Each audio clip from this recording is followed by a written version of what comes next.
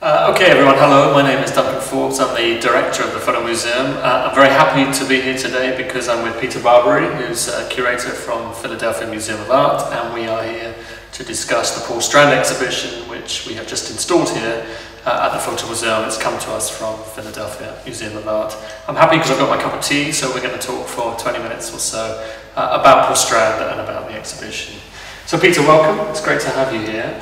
Maybe we could talk first about this question of the acquisition of the archive, because you've been through a very important process at your museum of acquiring Strand's archive, but this is part of a much longer relationship between you, Paul Strand, and the Aperture Foundation. Perhaps you could just tell us something about that. Sure. The Philadelphia Museum of Art organized Strand's first full retrospective toward the end of his life in 1968. That was organized by Michael Hoffman, who for many years was both the director of Aperture and the adjunct curator of photographs at my museum at the PMA.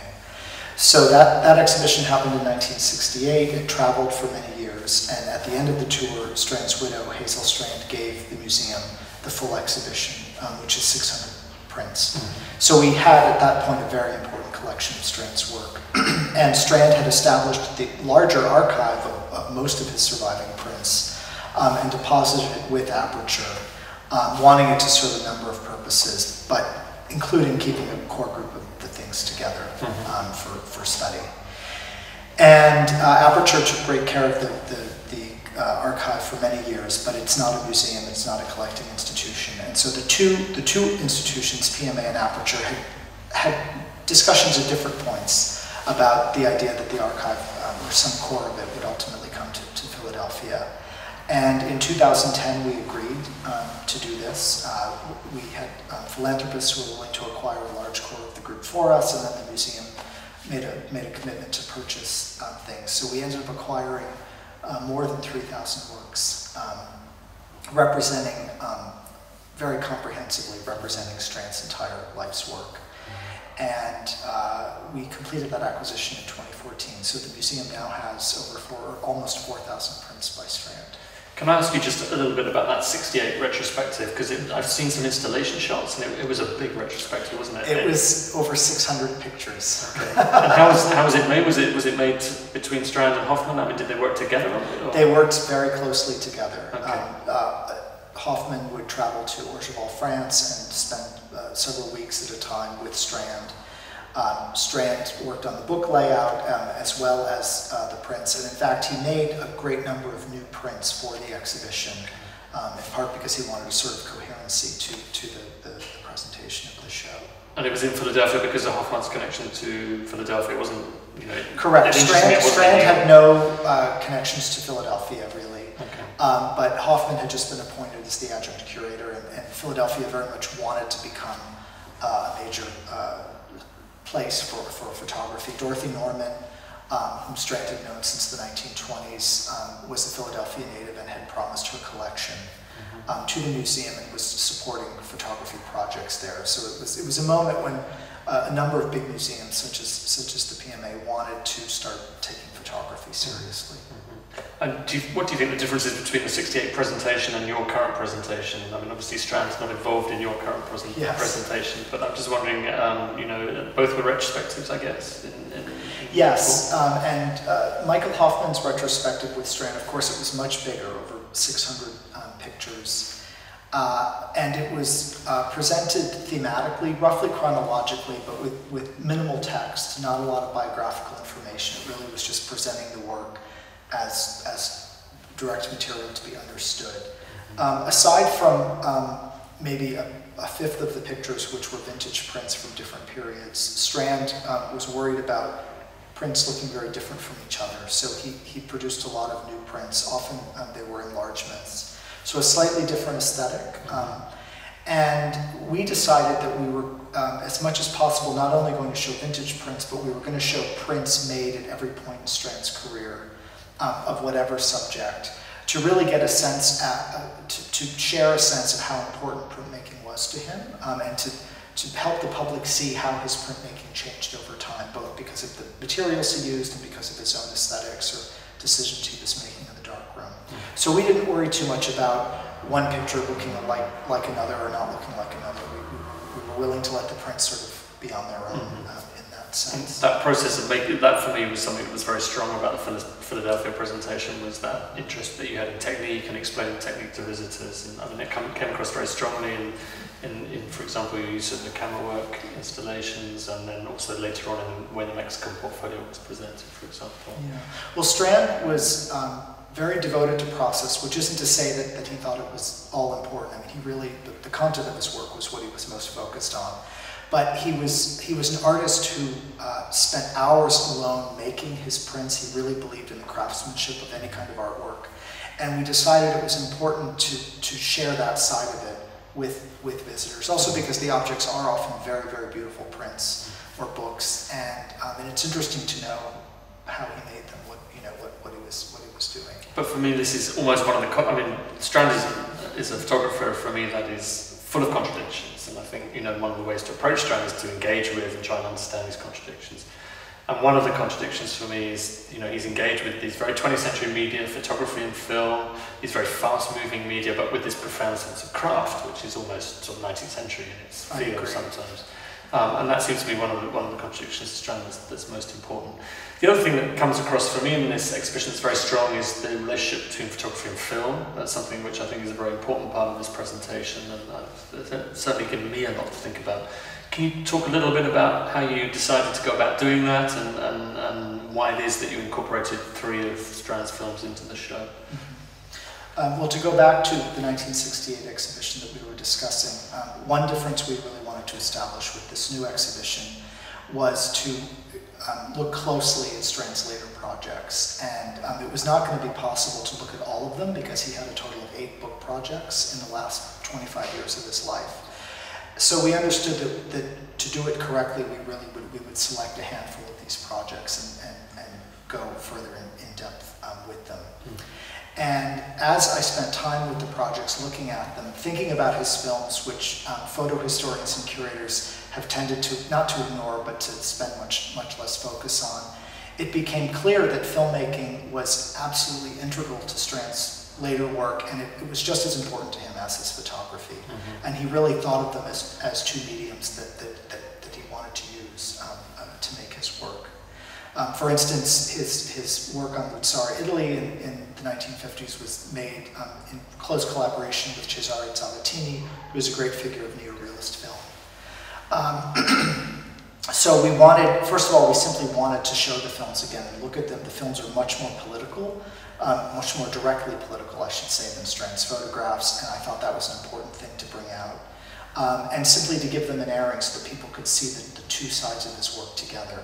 In doing that, I came to a better understanding of how influential film was for him. For instance, his photo books, beginning with Time in New England, are very much influenced by his experience making films, the sequential nature of a film, the ability to put image and text together, the idea of collaboration. Strand was not very good at collaboration, but he really, it was an important value for him from filmmaking, and so he always had a writer to collaborate with on his books. In all of those ways, you see film informing his thinking about his photography from the 1940s on. But of course, he engages with film quite early, I guess, in 1921 when he makes Manhattan. So, you know, the urge to investigate, interrogate film is there very early on in his practice. Yes, I mean, Strand's film Manhattan that he makes with Charles Sheeler in 1920-21 is an important success for him, although he and Sheeler were both frustrated with its distribution. They couldn't really control that. And then, of course, the year after that, he became a commercial filmmaker. We don't know enough about that because, of course, much of the film has simply been lost. You know, other than the archives of universities where he filmed football games or commencements, things just weren't saved. He did Hollywood work that we know about. He did straightforward commercial work. He would film horse races in Saratoga. He filmed a sewage system in Oklahoma City. So he was traveling broadly. And again, you know, as with photography before 1915, he had many years to sort of learn the craft, which really mattered to him because craftsmanship really informed how he approached things.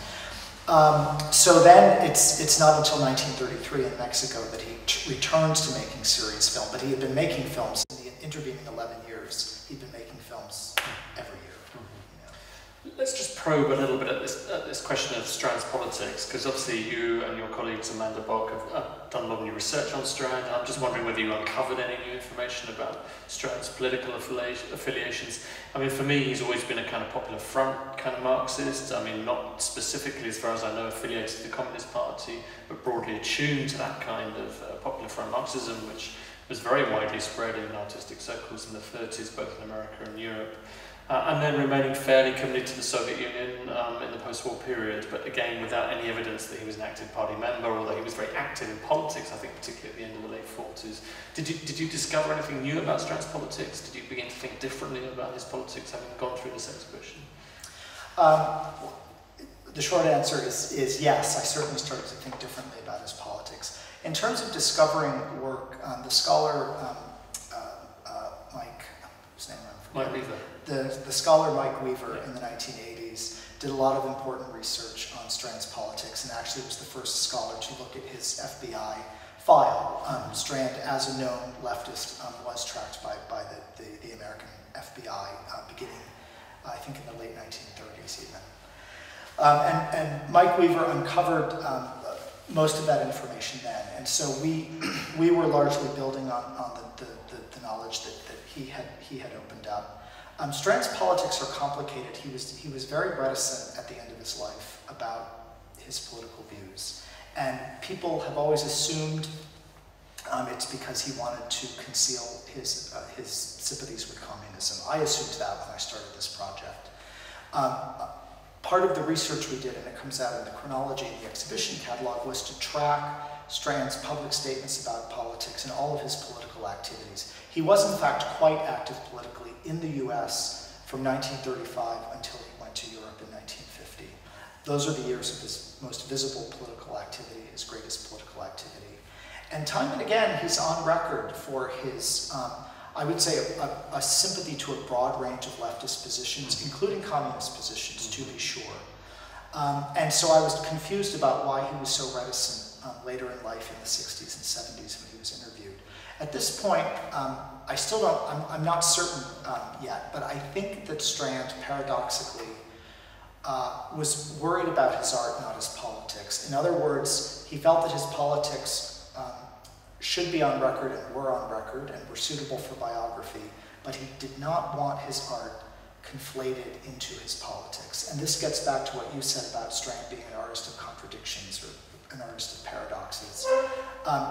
He seems to have been more worried about the reputation of his art than the public nature of public knowledge of his politics.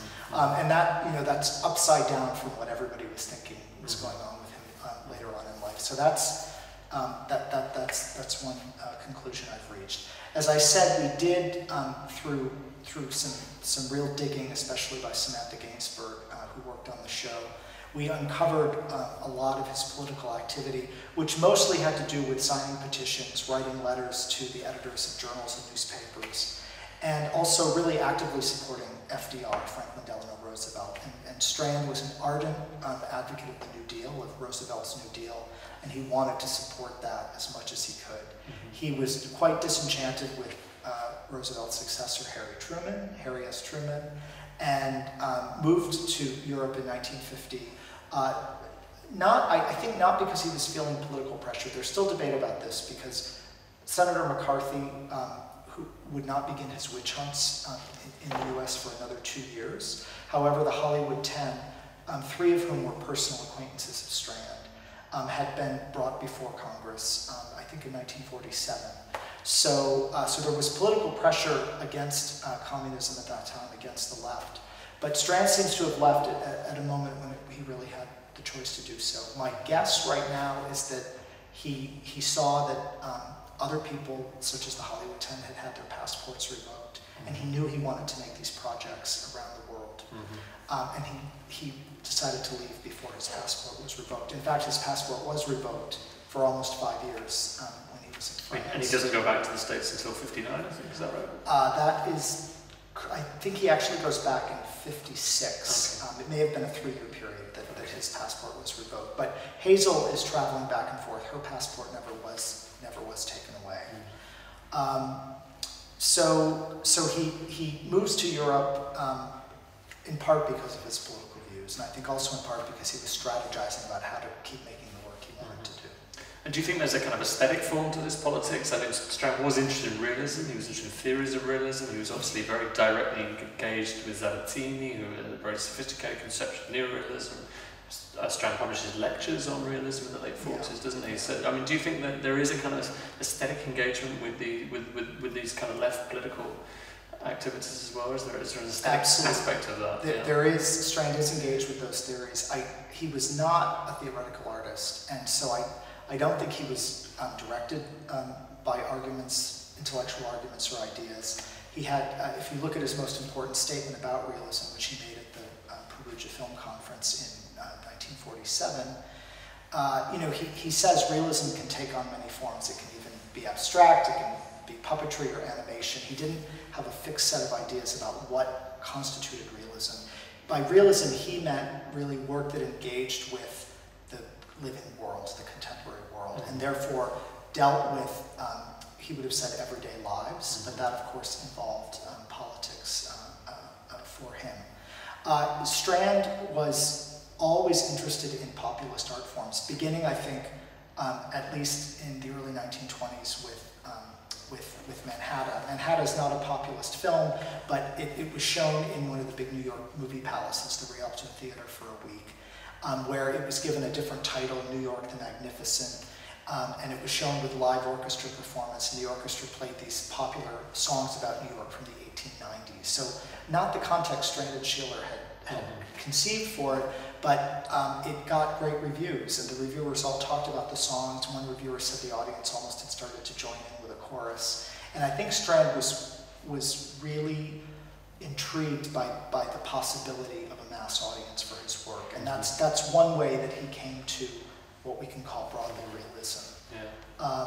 And he's always pursuing a large audience for his work. He wants to make work that's very directly appealing to a broad audience, that has a clear message. Paradoxically, he never gets that mass audience that he's hoping for, even with his films and his books, but it's always a goal. Yeah, I'm very struck by the attention to the quality of the everyday and the significance of the everyday in democratic process and democratic decision making. I mean, you can feel that in Strand's photographs. And for me, there's a really strong quality of exchange in his image making, which I think is very important. But there is never a concern with the commodity. I mean, there's never a concern with popular culture as it begins to take form in the 1960s. There's a much more commodified realm of interaction, and you don't see that in Strand at all. And that's clearly not something that he's particularly engaged with or concerned with in his photography.